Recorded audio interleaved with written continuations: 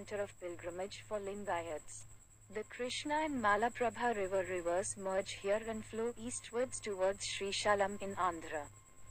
The Aikya Mantapa, or the holy Samadhi of the 12th century poet, social reformer and founder of the Lingayat sect, Basavana, lies next to the Shiva Linga, which is believed to be Swayambhu or self-manifested. Since the Mantapa is underwater, it is well protected with several steps that lead the pilgrims to the actual Samadhi site. There is a temple dedicated to Lord Sangameshwara, worshipped in the form of a linga. The temple is an ancient monument built in the Chalukyan style architecture.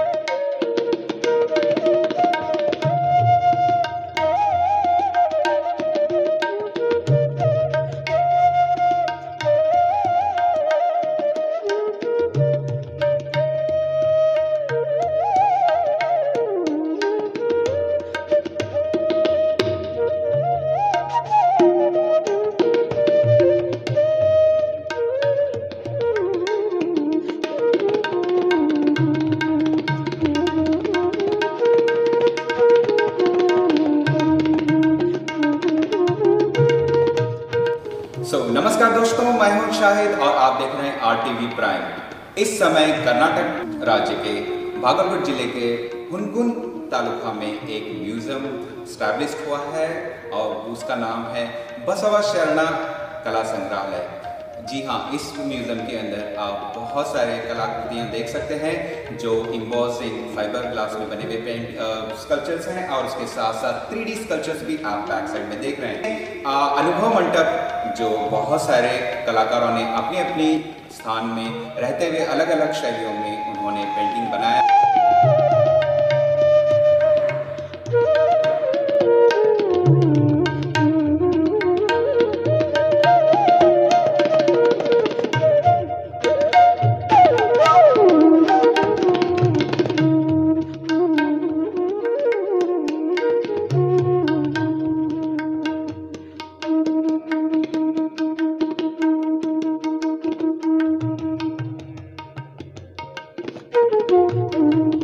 बहुत सारे sculptures, wall paintings जहाँ पर oil में भी बने हुए हैं और फाइबर ग्लास यानी कि फाइबर कास्टिंग में भी बनाया गया है। और उसके साथ साथ इस समय जो आप बैक साइड में देख रहे हैं, ये एक अनुभव मंडप का एक दृश्य दिखाई दे रहा है, जो इस टीवी के जरिए हम सारे दृश्यों को, जो 300 से ज़्यादा आप फिगर यहाँ पर आप देख सकते हैं, इन सभी को हम आप इस टीवी के जरिए दिखाने की कोशिश करेंगे।